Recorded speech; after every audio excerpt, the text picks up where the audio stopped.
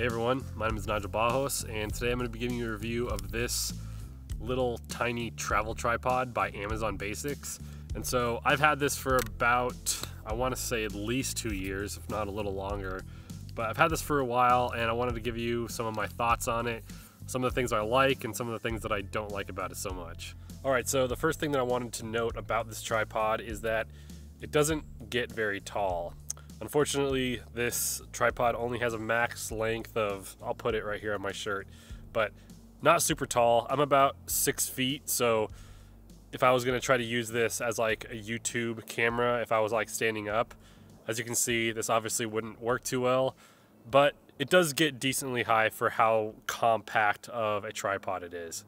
All right, so for standing up shots, it doesn't really work out too well, but if you're sitting down and wanting to do like a, talk to the camera type setup like this, it actually works just fine. I would totally trust my camera on this tripod. Not necessarily bigger cameras, like if you're rocking like a C100 or something of that caliber, I wouldn't really put a camera that big onto a tripod like this. This is definitely made more for like mirrorless cameras, I would say, or maybe like, a slightly bigger DSLR. I put my 80D on here before and it worked out just fine, but if I wanted to feel 100% confident, I would just put smaller cameras on this tripod for sure.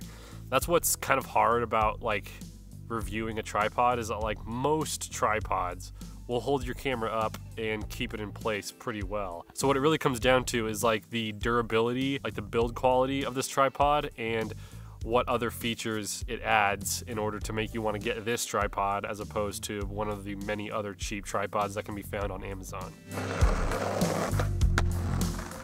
Alright, so definitely one of the strong points for this tripod is actually the ball head on top of it.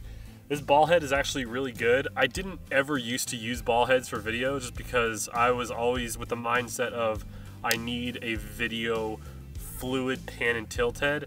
But honestly, I really like using a ball head strictly because I'm not doing a lot of tilts, and when I need a pan, this actually has a fluid pan head on it, so I can actually get some really nice fluid panning shots with this ball head. And I would actually say that the pan on this is just a little bit smoother than my newer S2 heads, which is kind of crazy. And honestly, since a lot of the stuff that I do is just locked off shots, having a ball head just makes leveling out my camera so much easier, because unless you have a ball mount on your fluid head tripod, you're gonna have to like adjust the legs and stuff to make it be level. But with a ball head, you can have it on uneven ground and just set the ball head and then use the internal spirit level of your camera if you have one. All right, so the next thing that I wanted to test was how quickly I could get this little tripod set up. One of the draws for a compact travel tripod is that it's really easy to take with you, but I want to see how long it takes to get this tripod set up. I'm actually more of a fan of the flip lock system as opposed to the twist lock, just because I feel like it just makes it so much easier. I can just flip them all, like shoot it out like this, and then all the legs are out. But with these, you have to twist each one and then twist them all back once it's in the actual like tripod position.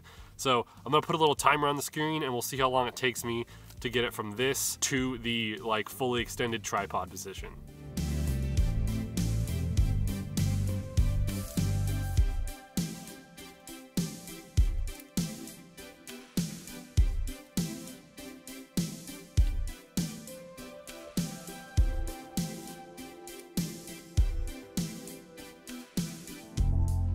So as far as build quality goes, this is definitely one of the things that I've had a little bit of an issue with. I've had this tripod like break on me twice, and I've had to like crazy glue it back together. The other thing that broke was the weight hook. Now this tripod does have a hook on the bottom of it to, maybe like hang your backpack or something like that, which adds more stability to the middle of the tripod.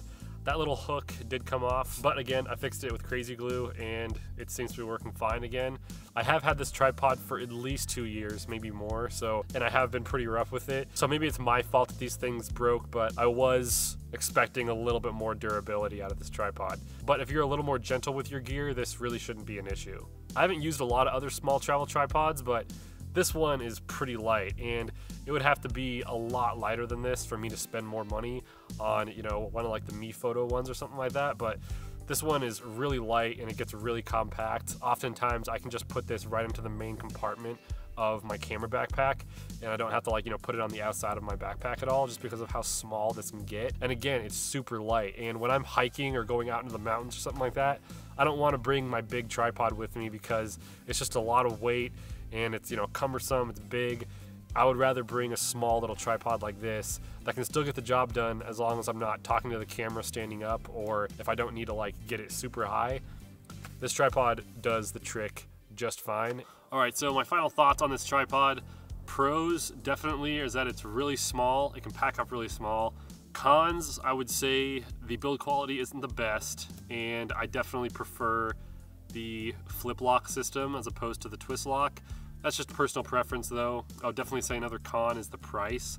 Unless you can find it like used or refurbished on Amazon, it's like 90 bucks. So might be a little hard to justify for a lot of people, but I would definitely say that it's worth the money if you're looking for something that's carbon fiber, really light, and also really sturdy. And plus you get a really good ball head in the deal as well. So if you're interested in picking up this tripod, I'll have a link in the description for it. I hope you enjoyed this video. If you did, it'd be great if you hit the like button, and be sure to subscribe to my channel for more content like this. And I have links to some of my LUT packs if you're interested in that. All my LUT packs are only $5 each. And there's also a link to my Patreon if you want to support me there. So yeah, thank you again so much for watching, and until next time, I will see you all in the next video.